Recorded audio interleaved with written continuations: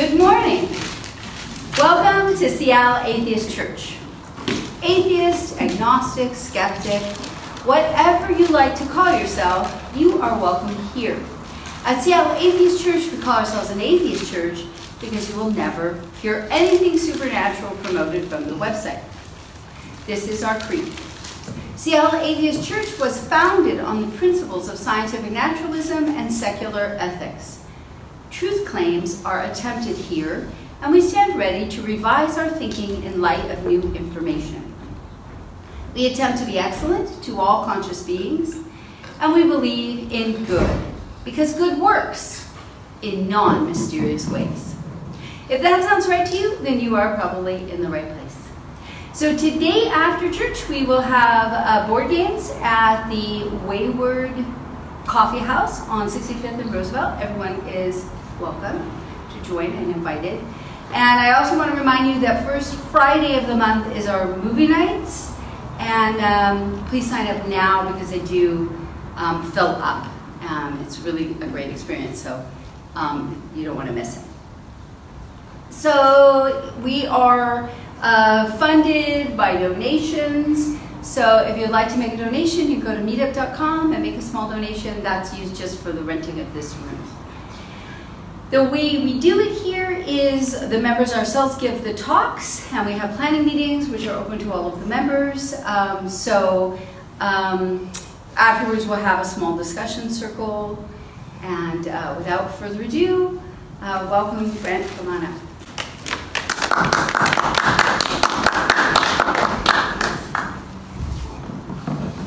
Hello. Today my talk is about suicide. When I proposed this talk, I got some looks from people, kind of like, oh, that's a kind of a depressing topic, and I can certainly see that, but it's also very, very interesting to me because, I mean, if you think about it, throughout these billions of years of evolution, we've evolved, to survive. The instinct to survival is the strongest impulse, and yet we still have people who choose to kill themselves, and we don't really fully understand why.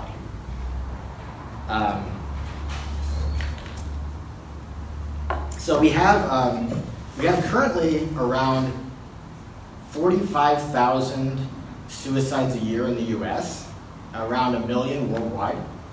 So it's not exactly an uncommon thing. We are currently experiencing the highest rates of suicide in 30 years in the U.S., so we're on an upward trajectory at the moment. One thing I found that was interesting is that there are like 51% of suicides use a firearm.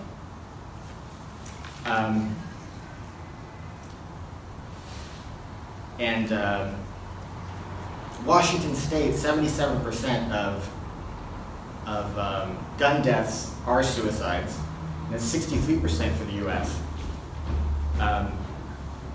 The three largest states, the three states with the most suicide are Wyoming by a lot, and they're way ahead of the second place, which is Alaska, and Montana is the third.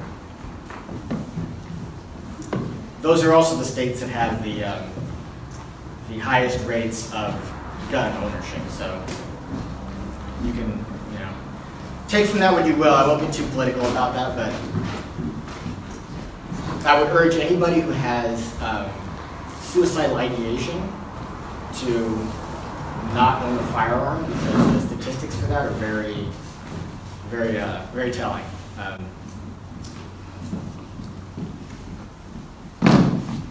Washington actually has a higher than average suicide rate, but we're only number 25. So not as bad as a lot of places.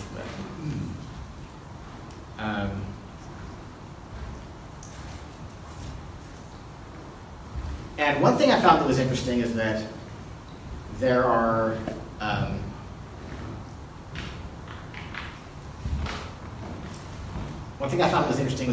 there are like among minority groups, like LGBTQ and Native Americans especially, there are suicide rates are out of proportion to within their group, but among suicides as a whole in the U.S., who do you think has the highest percentage? Police officers, actually. Well, I mean among I guess among racial gender groups. White men? White men, yeah, 70%. So, and there's you know, there's a lot of speculation upon why, but again, nobody really knows. So it's interesting. One of the things that I've been hearing is that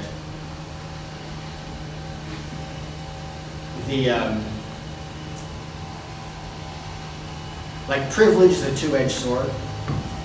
So it's kind of like, you know, society still considers white men to be the most capable. And so there's like a higher expectation on them, there's more responsibility put on them, and then when they don't live up to that responsibility, there's not really a lot of sympathy for that. So that could be what it is, I don't know. I'm not a psychologist or a sociologist, but that's what I've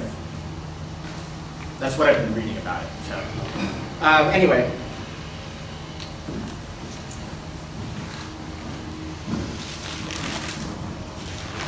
Going on, so usually the way that we argue against suicide is we try to convince the suicidal person that it's not a good idea, right? The book that I'm talking about today is Stay, History of Suicide and the Philosophies Against It by Jennifer Michael Hecht. And she does some of that in there also. She does like try to convince you that it's a bad idea, but the main thrust of the argument is that it's actually morally wrong.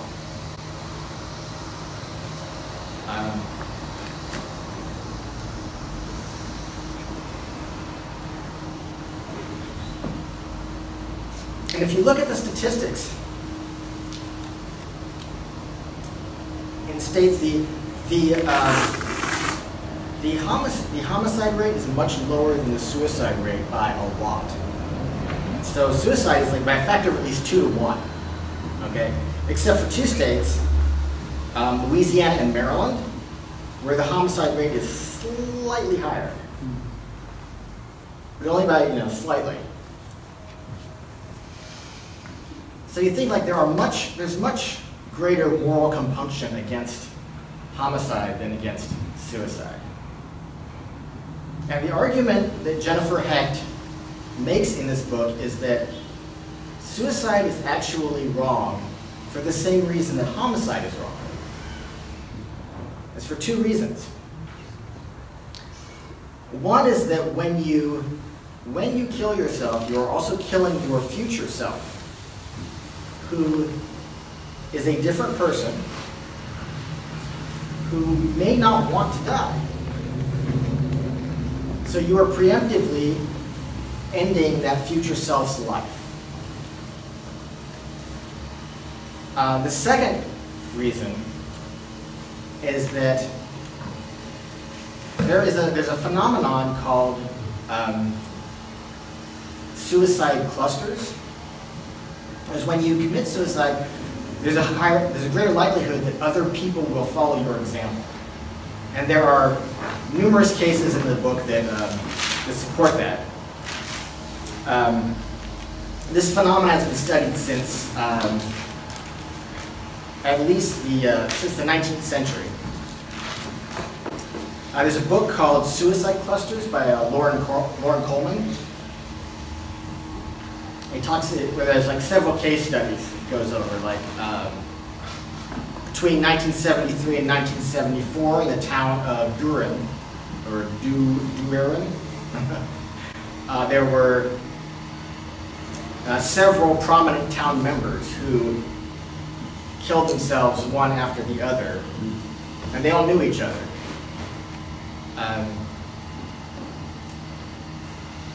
There have been, during the 70s and 80s, there were suicide clusters among gay men, especially ones diagnosed with AIDS. And the professionals actually classified this as a suicide epidemic because it got so bad. There were, 1985, a farmer who was heavily in debt committed suicide, and that sparked off an epidemic of farmer suicides. So there were obviously other factors that contributed to this suicide. Like they were under stress, because there was like an agricultural crisis in the 80s, and the gay men had the AIDS epidemic. But there's a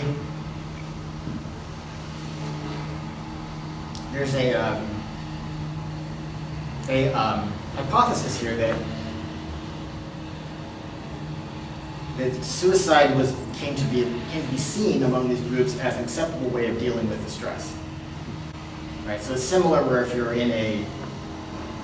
during a disaster, where you see somebody looting, and then so then you think, oh well, if they're going to loot, and those people over there are going to loot, well then I might as well do it too. And so it becomes an acceptable thing. Whereas you wouldn't think to do it on your own.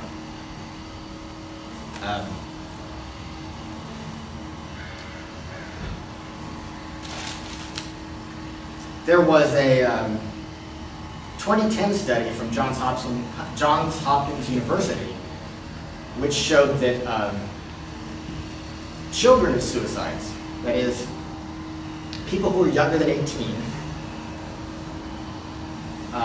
who at that age had a parent who committed suicide, they were 3 times more likely to commit suicide later than people who did not have a parent.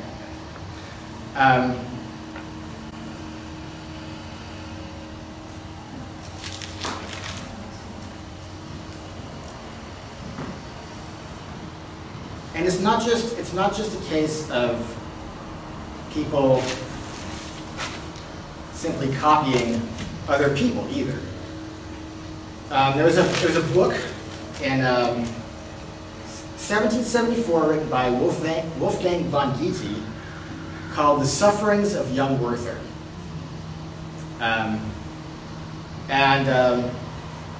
Unfortunately I have to spoil the book for you, so sorry about that. But so what happens is young Werther is a boy who is a young man who has an affair with a married woman, and it doesn't work out, and he kills himself. And after this book became popular, there was a spike in the suicide rate, and they found like a lot of these people who committed suicide, they had the book with them. And it was often open to the part of the book where Werther commits suicide. Some people even dressed up as Werther before they killed themselves. So, and due to this, the book was banned in several European countries, and Goethe even added a disclaimer in future editions saying, "Do not follow my example." No, but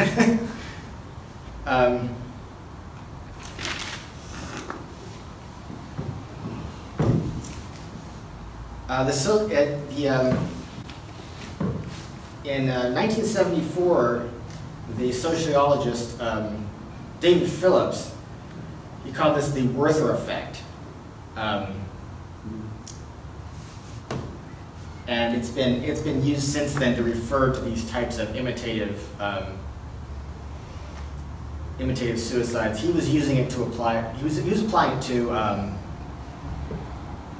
celebrity suicides, like when Marilyn Monroe committed suicide. The suicide rate went up 12%.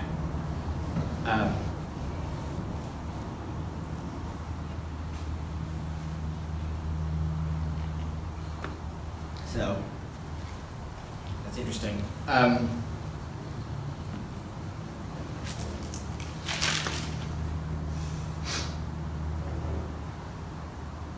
There were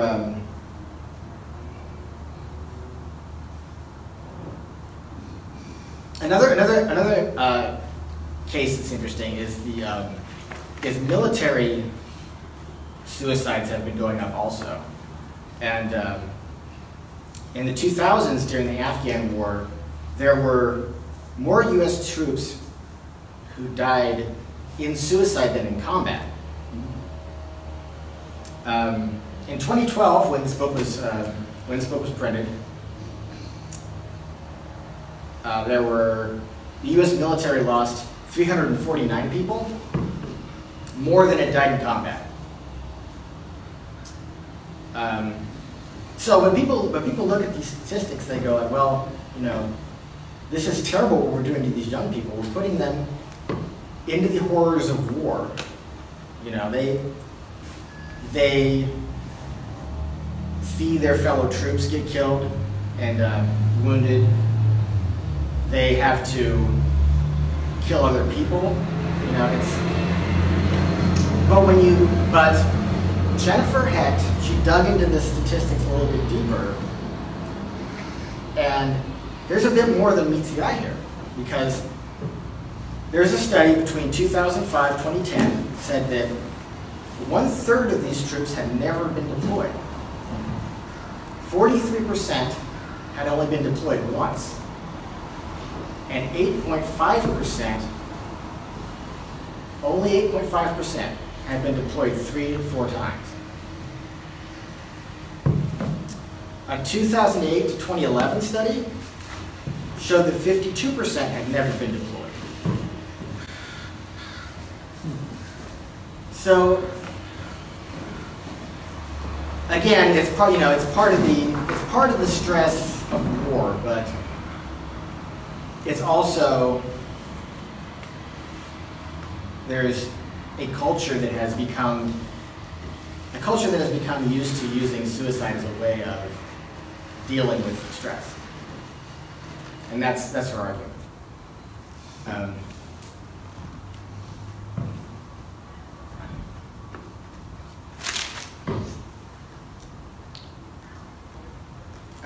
Frank J. Zanier, a psychologist, did a study on this, on the suicide clusters, and he said there are 3 vectors for suicidal contagion. There's geographical. So if there's somebody in your region that you live in who's committed suicide. There's psychological, which is how closely you identify with the person who committed suicide. And there's social. It's like if they're in your network of people. And these are all predictors of suicide. Like especially if the person has a history of mental illness or psychological trauma. So we are all very closely connected to each other, much more than we realize. And everybody has like this, this road they have to hoe, that to go through life, they have problems, and a lot of times they don't even talk to their closest loved ones what their problems are. And when they see somebody else decide to opt out like that, it can give them an idea that that's the kind of, that maybe they can do that too. It's very interesting. It was something I never even thought of before I read this book. But,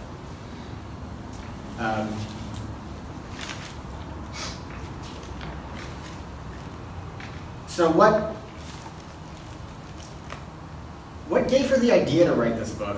What gave her the impetus was she had a friend of hers who was a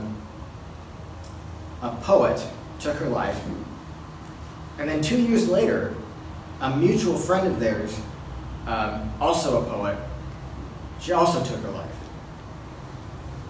And these were both women who were very, they were successful, they were doing what they loved. She didn't have any premonition that this would happen in either case. And so this prompted her to write a blog post about this for the Best American Poetry is a blog. She said, "So I want to say this, and forgive me the strangeness of it. Don't kill yourself. Life has always been almost too hard to bear for a lot of the people, a lot of the time. It's awful. But it isn't too hard to bear. It's only almost too hard to bear."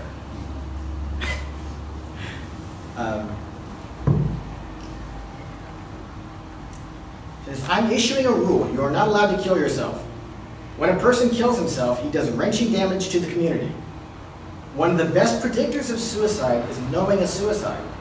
That means that suicide is also delayed homicide. You have to stay." So, maybe not typically the kind of thing that we say to suicidal people, but the Boston Globe picked it up and printed it, and apparently it worked for a lot of people, because she had a lot of people come to her after that and say that they'd been contemplating suicide and she changed their mind, or she had people who, someone who was had a suicidal family member, and she had said what they wanted to say, but they didn't have the words for it. And that's what inspired the book. She's written a couple of other books. One of them is The Happiness Myth. That's also really good. There's one called Doubt. And in all of these, she looks at history. She draws inspiration from history. And that's what she does here also. She talks about, she starts out by talking about how the church made suicide a crime. And the way the church looked at it was that you are God's possession. So you don't have the right to take your life, because you didn't give yourself your life. God did. So you belong to God.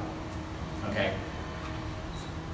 And the way that they punished this was very brutal. They would take the corpse of the person who committed suicide, they'd drag it through the streets, they would leave them out in the sun to rot, and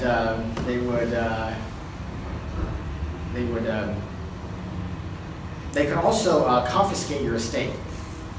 So, and of course this was terrible, because it punished it wound up punishing the relatives of the person. But it did also have the effect of preventing a lot of suicides, because we have numerous accounts of people contemplating it, but they changed their mind. They decided not to go through with it because they knew of what their family would have to go through. So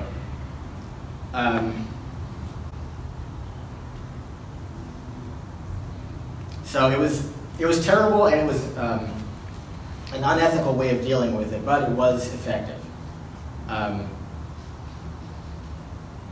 Now the problem, as Hecht sees it, is that as the influence of the church begin to decline and the Enlightenment started, these punishments were no longer employed.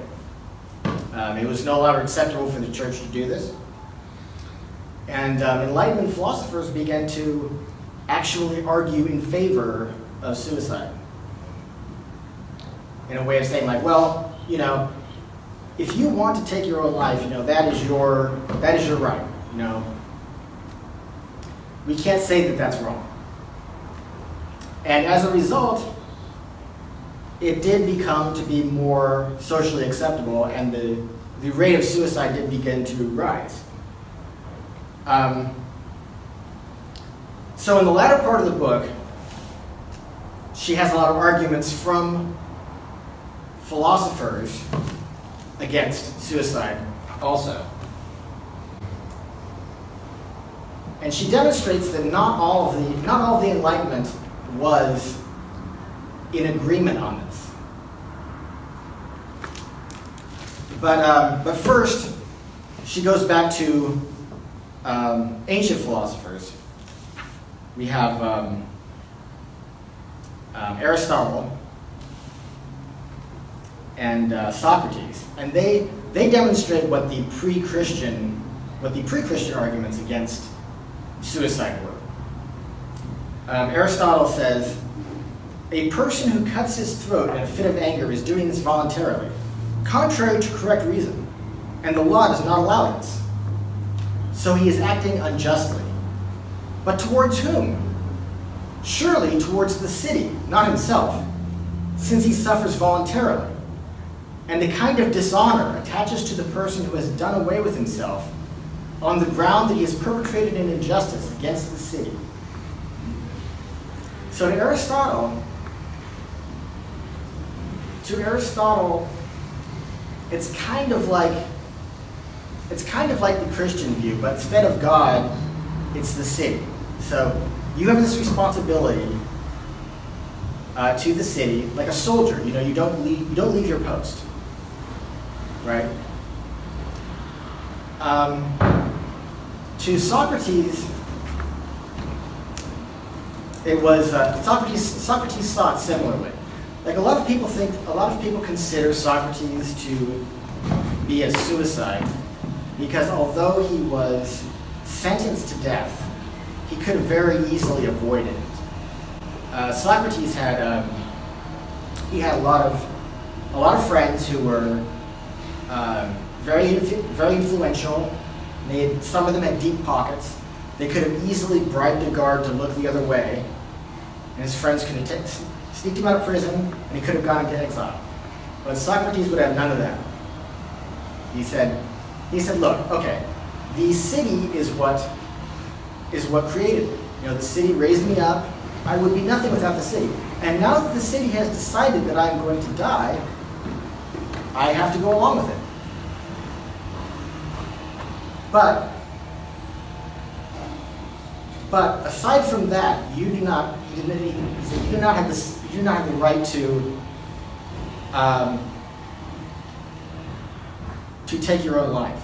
You know, he says that a man should wait and not take his own life until he is summoned, as I am summoned now.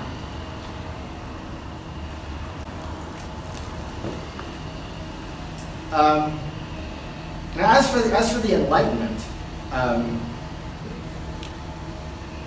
there's a French philosopher, Nicolas Malebranche, one of the ones. He said that ourselves are owned by God, the state, our family, and our friends. So we have this responsibility to our communities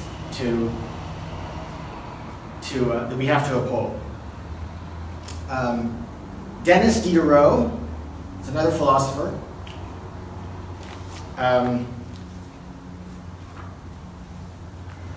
Just a second here.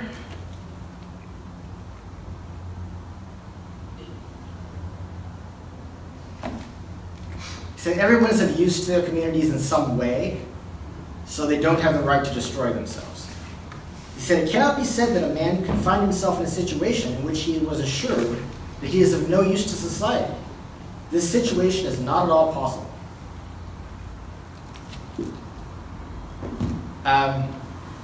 So yeah, again, there's that common theme. Immanuel Kant had a bit more nuanced view of it. Of course, he's a famous philosopher. In his groundwork of metaphysics and morals, he wrote that, again, suicide is wrong because it is murder, and it violates your duties to your community, to your spouse, to your children, to your superiors, and to your fellow citizens. But moreover, if you're strong enough to confront death in that way, if you're strong enough to take your own life, that shows that you have an uncommon strength of character. And you should put that same strength into staying alive. So, interestingly, the ability to actually confront death in that way and to attempt suicide shows that you are actually strong enough to go on living, if that if that makes sense. So if you are able to kill yourself, you are more than able to stay alive, and you should remain. That was Kant's argument. He saw life as a duty and a responsibility. Also, the big philosophical idea that Kant is famous for is the categorical imperative. So I'll try to explain that as best as I can. So basically, the way I understand it is that the categorical imperative is it is not right to do a thing that if everyone did it, would cause society to fall apart. Right? Is that? If everyone did it, would you want the result? If everyone did it, would you want the result? Right, okay. So obviously, if everybody committed suicide, there wouldn't even be a society anymore. So it also goes against the categorical imperative.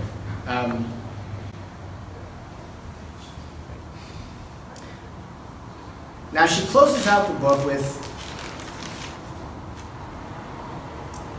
two of the more interesting thinkers, Emile Durkheim, and a sociologist who wrote a pioneering book called Suicide in 1897. His argument was that there are four types of suicides. There are egoistic, which is when the person has no sense of community or meaning of life, and there's depression or apathy. There's altruistic, which is the opposite of egoistic, which is more like a martyrdom, where you're dying for a cause. There is anomic, which is someone who has like a social or economic upheaval, like losing a job or a divorce, or having a family member dying. And there is fatalistic, which is where someone is just so frustrated because their desires are being thwarted. Durkheim did not believe that religion could cure suicide. He didn't believe that science could cure it either. His prescription was a type of community connection that he called corporation, where you have a sense of something bigger than yourself.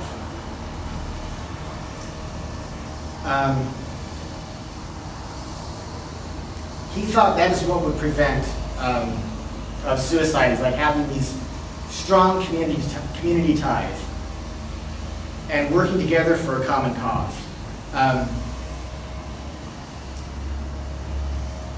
And his argument against suicide again was it was wrong because it harms the community, breaks those ties. It does a violence against your social network.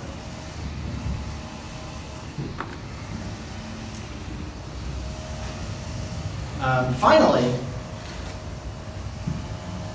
the most interesting, most intriguing one, rather, is the philosopher Albert Camus.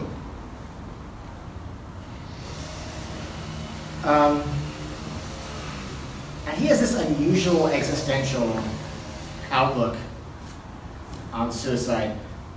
He sees life as inherently absurd. So he compares it to the story of Sisyphus.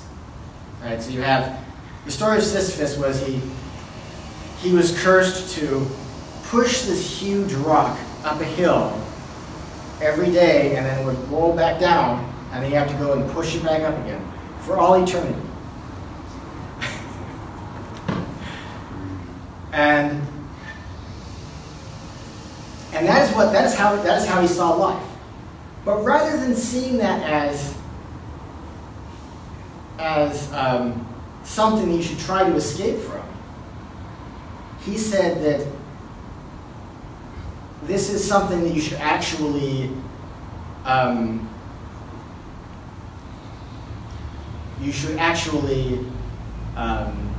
get purpose out of. Rather, it's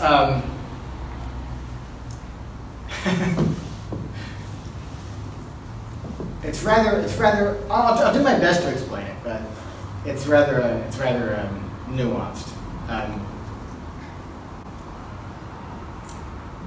To him, quantity of life is as important as quality, because existence is like an end unto itself. He's like, there's no substitute for 20 years of life, even if you have the most dull, boring life. There's no substitute for that. Right? So like people view some people view suicide as a revolt, but Camus viewed it as the ultimate acceptance. It's like, no, the true revolt is living in the face of pain and suffering.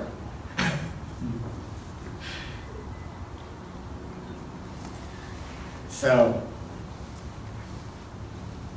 I don't know if that's